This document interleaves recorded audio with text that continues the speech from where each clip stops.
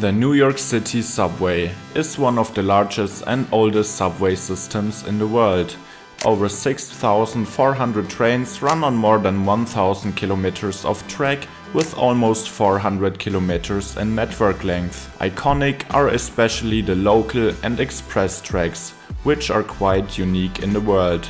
With 472 stations, the network is larger than those of Paris, London and Berlin combined, and the system transports over 1.7 billion passengers annually. But while many lines and transfer hubs in Manhattan are hidden underground, the true complexity of the subway is revealed above ground, where it floats over streets, through residential neighborhoods, and looks like someone dropped a plate of spaghetti for the track layout. In Brooklyn, Queens and the Bronx in particular, we see the true engineering masterpieces. Elevated lines, often over 100 years old, carry trains across 3, sometimes 4 levels, connecting up to 6 lines and bringing hundreds of thousands of people to their destinations every day. And all that despite wind, snow and rust. Hubs such as Broadway Junction, Jackson Heights, Queensboro Plaza or Coney Island are jaw-dropping and one of the most unique pieces of infrastructure on the planet. Multi-level platforms, intertwined viaducts, historic steel structures, often in operation while undergoing renovation or expansion. In this video I'll show you 5 of the most spectacular and complex above-ground subway stations. Places where complex engineering, history and pure urban energy manifest themselves in steel and concrete.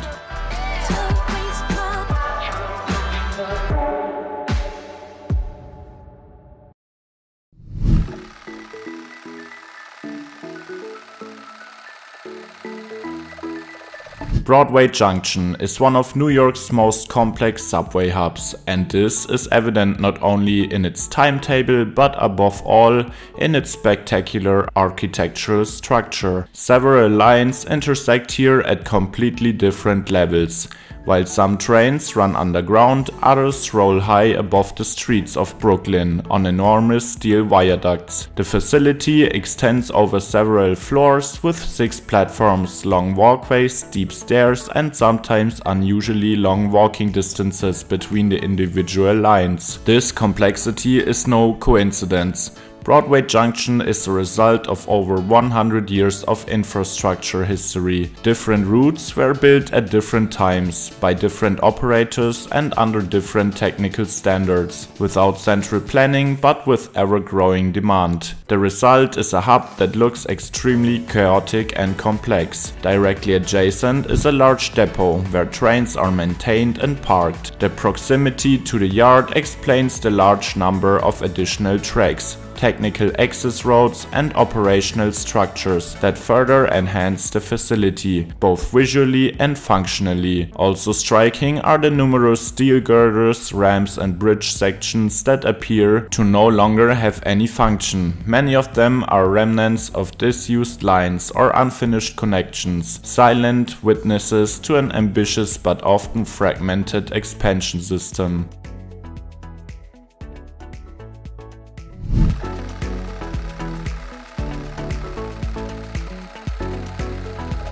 In the middle of Manhattan, a subway station rises high above the street, on a steel arch bridge over 30 meters high. The station on 125th Street in Harlem is a unique architectural and technical feature in the New York subway system.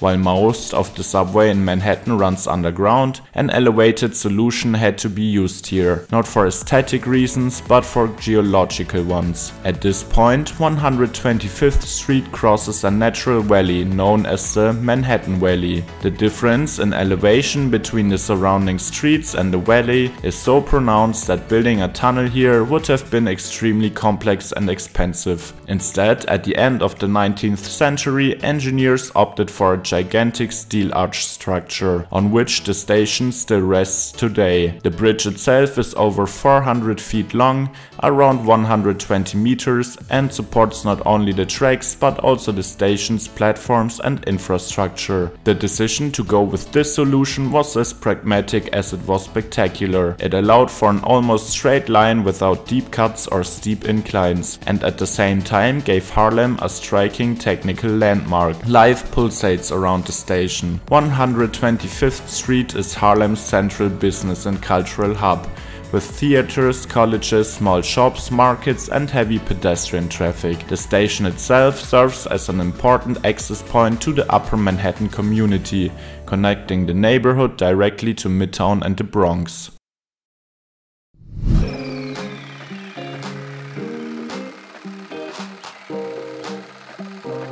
Queensboro Plaza is definitely not your typical subway station. High above the streets of Long Island City, two important lines meet, on two levels stacked one above the other, in a specially confined transportation hub. Unlike most stations, the platforms here do not run side by side, but are vertically offset, a solution that today appears almost sculptural, but at the time was above all one thing: practically necessary. At the beginning of the 20th century, there was an enormous shortage of space in the rapidly growing industrial and port area of Queens. At the same time, traffic from Manhattan had to be efficiently distributed eastward via the Queensboro Bridge, with as few intersections and bottlenecks as possible. The solution? A multi-level structure in which the two main directions of travel, into and out of the city, do not interfere, but run above each other. Trains from Manhattan arrive at Queensboro Plaza on the upper level, where passengers can change trains or continue their journey, while trains heading to Queens or back to Manhattan use the lower level. This design allowed for smooth transfers without complex crossings in the track field, an advantage that remains to this day. In addition, Queensboro Plaza was originally also an interface between two competing railway companies that wanted to share platforms but not necessarily technology or timetables. The stacked solution was therefore also a political and technical compromise. Today, the station seems like a relic from a bygone era, and at the same time a masterpiece of urban efficiency.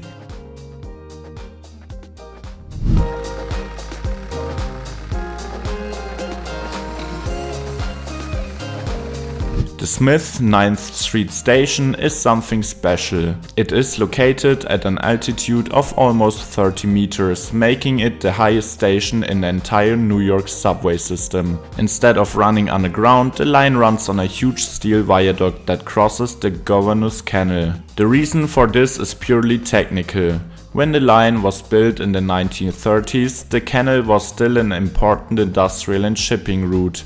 A tunnel would have been extremely costly due to the soft, contaminated soil and high groundwater levels. A bridge was therefore necessary, and it had to be high enough to allow ships to pass the canal unhindered. The station was placed directly on the bridge, an unusual but efficient solution. Shortly after the canal, the line descends steeply and re-enters a tunnel as it continues north through dense residential development. Smith 9th Street is thus a technical compromise, an elevated route over the water, and an immediate transition underground to adapt to the urban topography. The station itself is simple and functional, but a real highlight in terms of New York City subway infrastructure.